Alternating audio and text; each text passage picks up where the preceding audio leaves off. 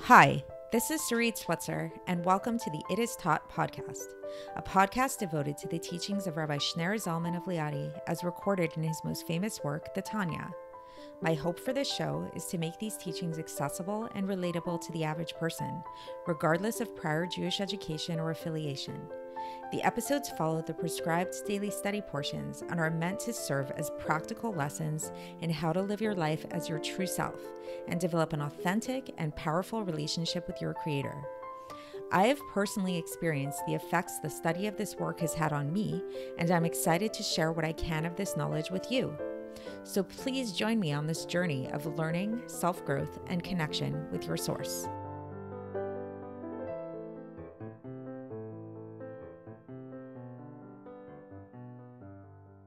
And welcome to the It Is Taught podcast. This is episode 421 for the 24th of Teves in a regular year. I'd like to start off today's episode by going back several years ago when I ran a half marathon. So this is, back in the day, I actually, unfortunately, or maybe fortunately, I don't know, but I no longer jog. I used to be a regular jogger. Now I switched over to gymnastics and like more yoga type of things for several reasons. But back in the day, I was a very regular jogger. That was my main form of exercise, was running. I would run pretty much every day for half an hour to an hour every single day. Sometimes usually I'd run maybe about like 7 miles, maybe 8 miles, if I recall correctly. And I had done races before. I had done like 5K races, 10K races. I once even was very proud. I won the local 5K race in Prospect Park for my age group. It wasn't really it's not that I ran so fast, but I guess my competition wasn't so great, whatever it is. But I was really proud of winning that race.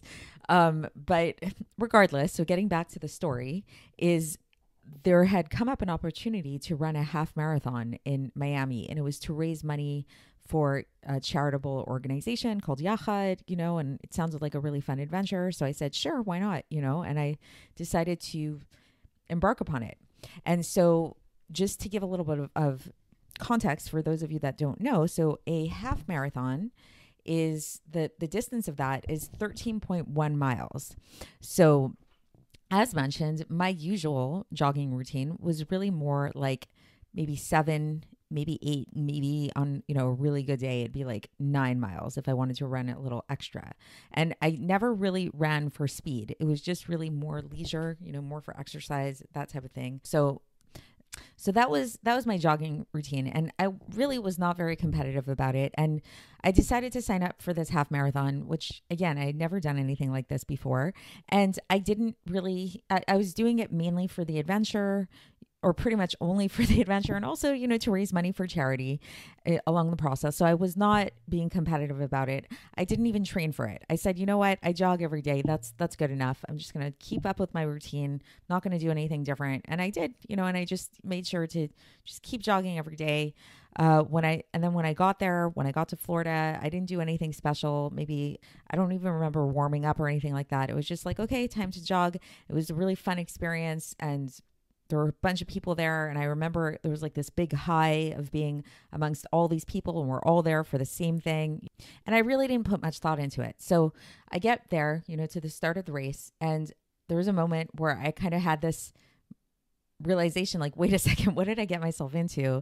Will I really be able to do this? And I figured worst case scenario, I could always walk. It might take a while, but I'm like, whatever, we'll see what happens. So I start jogging, and in the beginning, I'm having a great time, and it's really great. It's like mile 1 goes by. I'm like, this is a breeze. And they give you these little markers as you go by, like where you're up to, like first mile, second mile, whatever it is. First mile goes by, second mile goes by, third mile goes by. I'm like, this is so much fun. This is great. I'm jogging, but I'm with all these people. I'm in a new environment.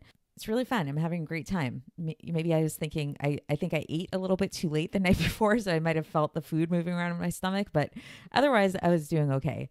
4th mile goes by, 5th mile goes by. I'm still going strong. 6 mile goes by, 7 mile goes by, 8 miles goes by. I start to feel myself getting a little bit like, okay, this is getting a little challenging, but it didn't feel unfamiliar, and it felt like really like okay, I'm starting to feel the sweat. I'm starting to feel myself work, but it's definitely not unfamiliar. I've run 8 miles many times and, not a big deal.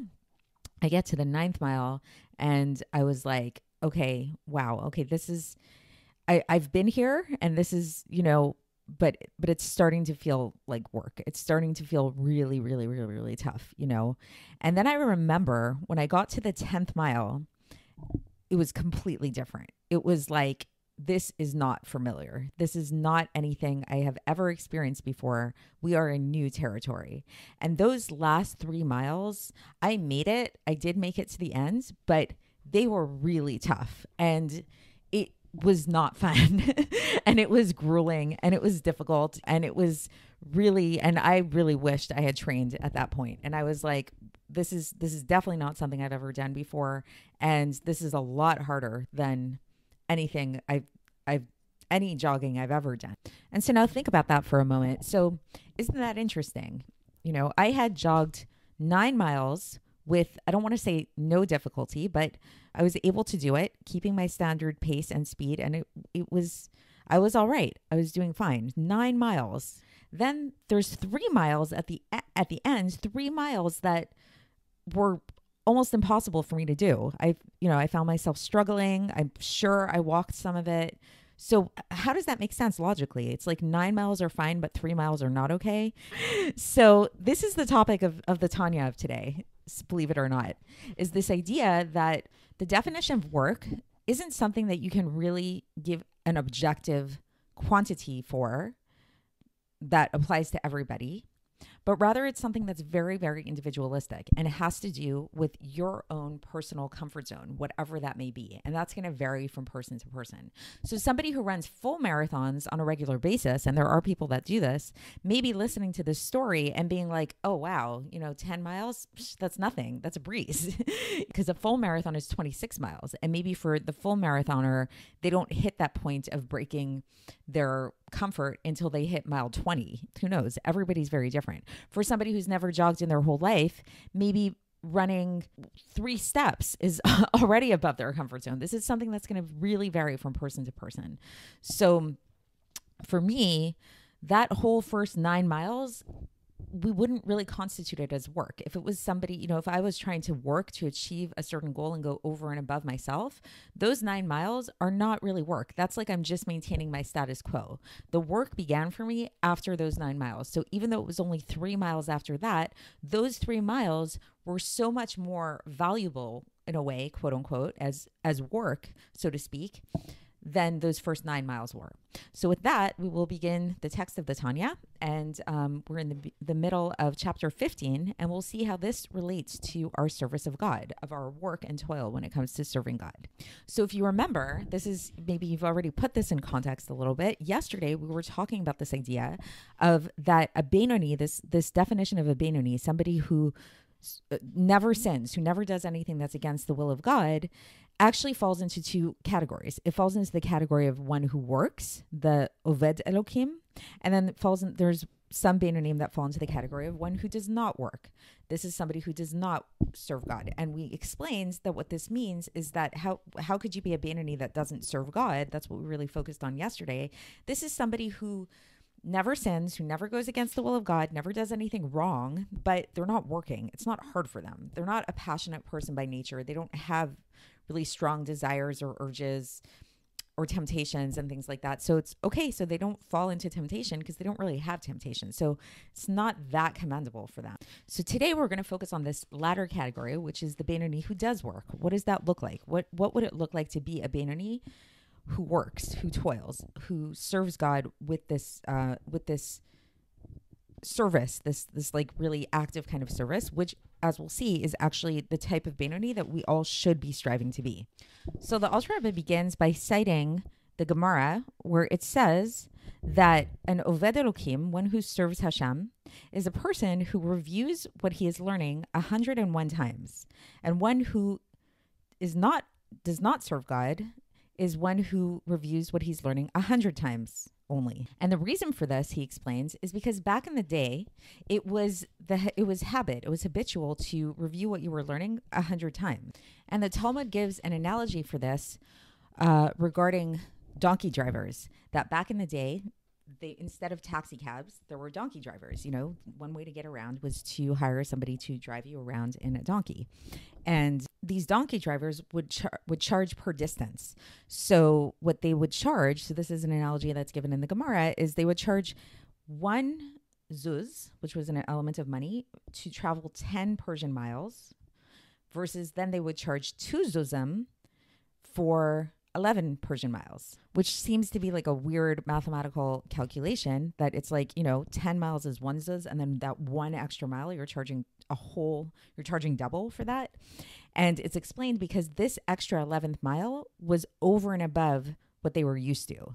And so going back to this teaching about reviewing what a person's learning, is that since back in those days, they were in the habit of reviewing things 100 times, then this 101th time is equivalent to all of the first 100 ones. And in fact, it's actually even greater than all of these. And it is this 101st review that gives this student the title of being one who serves God. Because in order to change a person's nature, one must arouse within them the love of God that they have through meditating upon the greatness of God within one's mind, and to conquer over their nature that's within the left ventricle of the heart, that's filled with blood that we talked about, the blood of the animal soul that comes from Klipa. And this is where this nature comes from. And it says that it's a complete service for a Benoni. This is the utmost service of a Benoni, to overcome this nature. So as we've been describing, that if a person is able to overcome their nature and surpass their natural inclination, whatever it is. So, the definition that the Gemara gives is that to review something 101 times, which is over and above that habitual amount of 100 times, this is the Benoni overcoming their nature, which this overcoming of nature, how they conquer that animal soul within them. And then the Alter Rebbe gives a second way that a Benoni can get to this level of also that's called service, that if he wants to be in this category of a Benoni who serves God.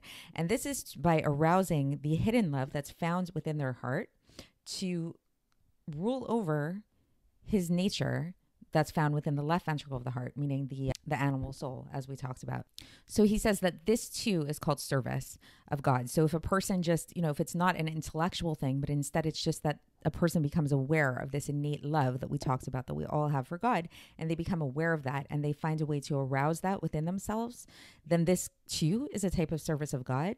However, the Alter Rebbe says, if there's no war, if there's no fighting going on at all, then this, if this love stays within the inner recesses of the heart in this innate way, and a person's just like, I naturally love God, I'm not super conscious of it, but it's just there, then that's not called service of God. There needs to be some kind of fight, some kind of war. So just to recap, so the Alter Rebbe's main message here is, just like I started off with my half marathon analogy, is in order for something to be considered work, to be considered service for a Benoni, there has to be a fight. There has to be a war. There has to be some type of movement going on. So that could manifest in the most ideal state by virtue of the Benoni learning over and above their nature. So so if they have the habit of reviewing something 100 times, to review it for that next 101st time would be an example of that.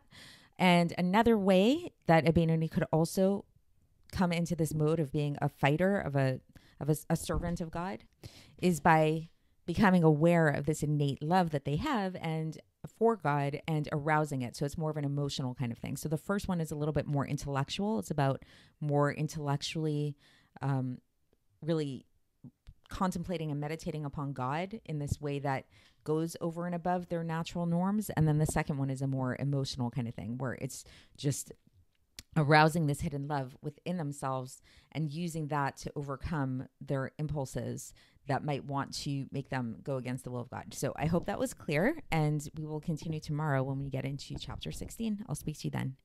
Thanks for listening to the It Is Taught podcast, hosted by Sarit Switzer.